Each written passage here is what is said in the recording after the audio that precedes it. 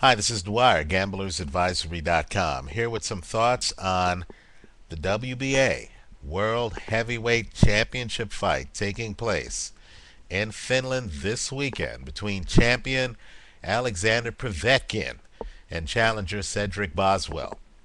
But before I go further, just remember the opinion you should follow should be your own.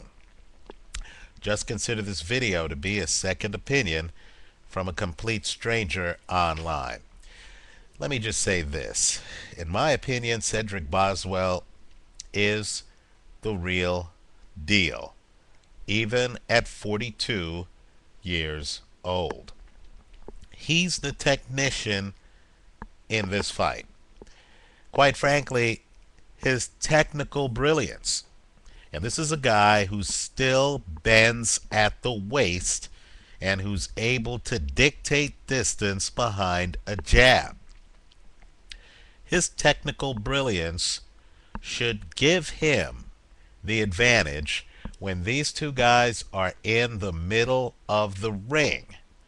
Right? The question for me is whether or not Boswell, who's a huge underdog, depending on the sports book, he's either a 5.5 to 1 to 7 to 1 underdog. The question for me is whether Boswell at 42 against a heavyweight champion who might be the best pure athlete in the division, whether Boswell can keep Alexander Povetkin, who almost certainly is going to have the volume advantage and who almost certainly is going to try to crowd him to offset his technical brilliance. The question is whether Cedric Boswell can keep Povetkin in the middle of the ring. Right? If they get to the side of the ring, up on the ropes, Povetkin is going to have a pronounced advantage. Right? Why? Because Povetkin is much younger, about 10 years younger, throws heavier volume, and is simply the better athlete. Right? He can wrestle with you in close. He can come in, throw volume, and overwhelm even a technician like Ruslan Chagayev. Right? My point to you is that because the best punch either fighter has is Cedric Boswell's jab, and because Cedric Boswell, quite frankly, is just the far superior technician in my opinion, and I understand Teddy Atlas is in Povetkin's corner, I believe that this betting spread is absolutely ridiculous. Some books actually have Povetkin as a double-digit favorite, 10 to 1, 12 to 1, with, of course, Boswell after the VIG being a 7 to 1 underdog, 5.5 to 1 to 7 to 1, that I feel the play here, since I don't believe that Alexander Povetkin can stop Boswell early. I don't. The play for me is that you take Boswell at 5.5 to 1 to win the fight, take the leverage the casino's giving you, but straddle it against the over 7.5 rounds at minus 250. Right? Because you're getting such huge odds on Boswell, a plus 550, the minus 250 straddle is possible. You can make money if either happens. Let me also point out that if this fight goes to a decision, I believe Boswell has an excellent chance of winning the fight, even in Finland. He's the cleaner puncher. I understand he hasn't fought top shelf competition, but understand he has only lost once in his career, and that was to Jamil McCline.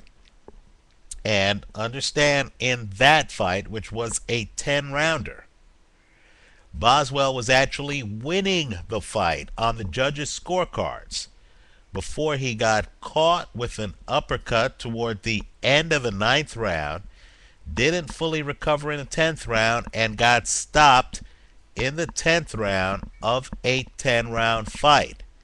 That is the only fight in his entire career that Boswell has lost.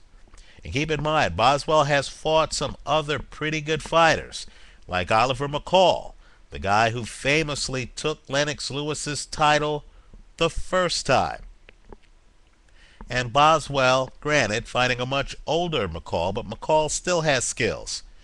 Boswell dominated McCall behind a jab, won a very wide decision. Right? When Boswell beats you, it's usually by several rounds.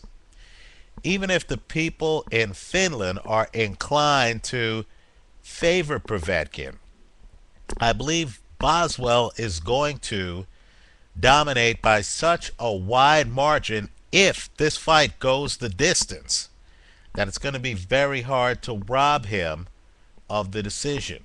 So Boswell, yes, I'm talking about a 5.5 to 1 underdog. I believe Boswell is a live dog in this one. I think the most likely outcome, quite frankly, is that Povetkin catches up to him late in the fight. But all I'm saying to you is I don't see Povetkin catching up to him early. And I think late in the fight it gets interesting. What makes Boswell an excellent fighter, and you can see the technique on film, is he's turned sideways. He has a very good jab. He bends at the waist. He's high risk because when you throw punches at his head, he's the kind of cagey veteran who doesn't even lift his hand to block the punches. He actually uses head movement to dodge the punches. Also, he's the kind of cagey veteran who's cutting corners. Even early in fights, he keeps that left hand awfully low. But understand, he's playing the angles. He knows what you can hit him with, right? And he's fighting a three-dimensional game. In other words, you just can't come in and crowd him because he's bending at the waist like Pernell Whitaker. Let me also point out that even though Boswell is in his 40s, hand speed wise, he's actually still one of the faster heavyweights out there. Now, boxing is a unique sport where sometimes guys with talent somehow fly under radar for most of their careers. I believe that that's who Cedric Boswell is. He's waited his entire life for this opportunity. He believes he belongs in the ring with the Klitschko brothers, right? He's understated. He doesn't have the high profile of others like David Haye. But all I'm saying is this: Boswell at 42 is not coming for a payday. He's coming for Povetkin's title. I believe he pushes this to the later rounds. I think he gives Povetkin all he can handle for at least the first 7 rounds of this fight. And let me just tell you how preposterous the lines are. You know, Bosworth late, and Bosworth has a sneaky right hand. He'll shoot it after he hits you with a jab. In some sports books, you can get Boswell late. I'm talking about 11th, 12th round for something like 88 to 1. That means you bet $2, you win 88 times 2, $176. That's preposterous. I know Povetkin hasn't lost yet, but Povetkin also really hasn't fought that many people. He did fight Eddie Chambers. He has fought Ruslan Chagayev, but he really hasn't fought that many people. And he has far fewer fights than Boswell. And understand, Povetkin's own corner knows that Povetkin's still learning the sport, even though he's an Olympic gold medalist. They were offered a shot against Vladimir Klitschko and Teddy Atlas. Povetkin's trainer turned it down. Think about that. Atlas thought his fighter was so green that he turned down a shot at the heavyweight title. The way Povetkin got the belt was not by beating a Klitschko. It was by beating Ruslan Chagayev. You know, one of these sanctioning body type deals where suddenly the real champion, Vladimir Klitschko, is deemed a super champion, and they break off a portion of the belt for two contenders. So don't be fooled by Povetkin's unbeaten record. Even his corner knows he's green. I'm just here to tell you, he's not the technician in this fight. The technician is his 42-year-old challenger.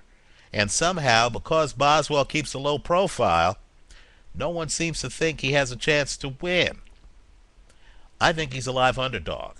I think he makes it to at least the later rounds, and just that knowledge alone can make you some money. The bet I'm recommending is Boswell to win the fight at least a plus 550. Right? Your casino might be offering even higher odds than that. Straddle against the over 7.5 at minus 250. These bets are available on Sky Bet if you're a UK bettor. If you're outside the UK, you'll have to go to your casino to find out what the posted odds are. Let me know what you think. Leave your comments for me here on YouTube. Visit us at predictboxing.blogspot.com and gamblersadvisory.com. Thanks for watching.